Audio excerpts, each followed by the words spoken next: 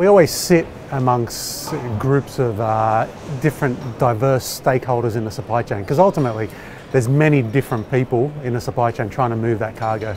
So we'll sit with those groups and really understand the pain points and say, okay, what is the biggest bang for dollar in terms of trying to really identify what that pain point is and being able to deliver a solution that has buy-in from all stakeholders. And that's ultimately how we sort of come up with those solutions that we need to develop and enhance for the industry.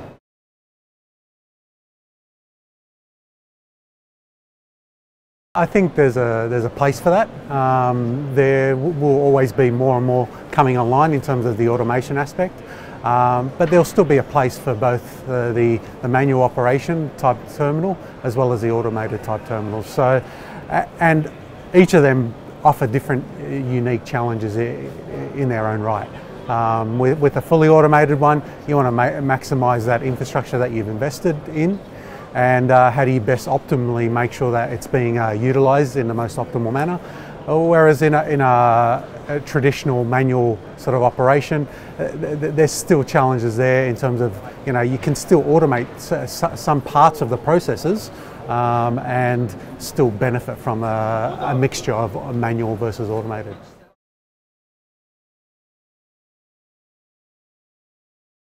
There's always lots of opportunities to create better productivity across the supply chain. So, we're probably just touching the tip of the iceberg here. With the solutions that we already have today is really connecting that supply chain, but ultimately there is more, and it's around optimization.